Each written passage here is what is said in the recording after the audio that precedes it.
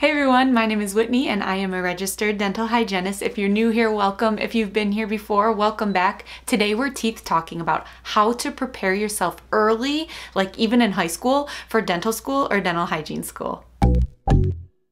I've had lots of requests from students, specifically in high school, asking me what they should do if they're considering dental school or dental hygiene school, the dental field. What should they do? Where should they start? So first, before anything, I would recommend for you to call your dentist and schedule a day to shadow them. Whether you're interested in dentistry itself or dental hygiene or even dental assisting, a day of observing a dental office while they go about their normal workday is probably the most valuable thing you can do. I shadowed a few dentists, a few dental hygienists, and even some dental assistants. And that's where I actually started realizing I was super interested in dental hygiene, which was something I never even thought about. I always thought I wanted to be a dentist. But that's just me, right? I've heard stories of people that had the opposite thing happen to them. They wanted to be a dental hygienist and realized, no, actually I want to be a dentist. So if you're interested in the dental field, I recommend for you to not only shadow the job you think you're interested in, but kind of check out what everyone's doing in the dental office. There's nothing like seeing in person a day in the life of the job or career that you desire. Also make sure you shadow a few different offices, not just one, because like everything in life, each office will be different and the people in each office will be different. So don't base your life choices off of one dental office. Try to check out a few. If you're still like, okay, but I don't know where to start, what do I do?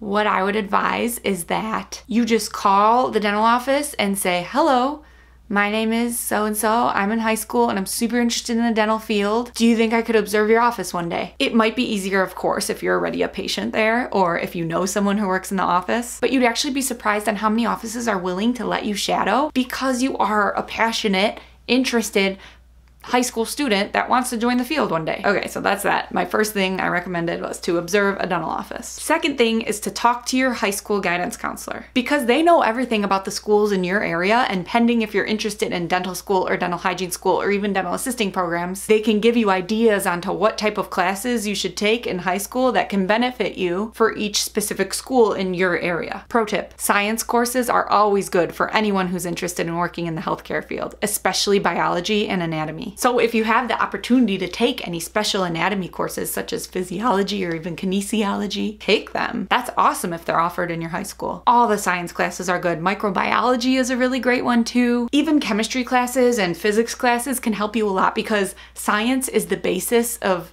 medicine, medical, healthcare, dentistry. So the hard science courses will help prepare you, especially if you want to go to dental school. Now, having said that, I've also been frequently asked the question, I'm not good at science, can I still be a dentist? If I'm not good at science, everyone is different, but I would say if you want something enough, you will do anything to get it, right? Just because chemistry doesn't come easy for you doesn't mean you can't succeed in being a dentist. You can work extra hard, do well, and make it happen. You don't have to naturally be good at science. Will it make it easier if you are? Yes. But can you still get through it if it's not easy? Yes. Some other classes that may be valuable in helping you work with the general public in patient care are communications, speech classes, sociology, psychology. So if any of those are available to you in high school, it can't hurt to take them. Lastly, if you specifically want to be a dentist and own your own practice one day, or even a dental hygienist and own your own practice, you can do that in some states. It would be super good to take a business course if that's available to you as well. Again, this video is intended for high school students. If you are in college and you're looking to take actual prerequisite courses, college courses for your intended dental hygiene school or your intended dental school, then you will need to check out each specific school to see what their admissions requirements are. Like, say you want to attend University A for dental school, but you're also kind of interested in University B for dental school. Generally, the prerequisites are about the same, but there might be slight differences. Maybe University A requires 2 extra classes that University B doesn't. So always check each individual program requirements for college prerequisites. That's just a quick note for any college students watching.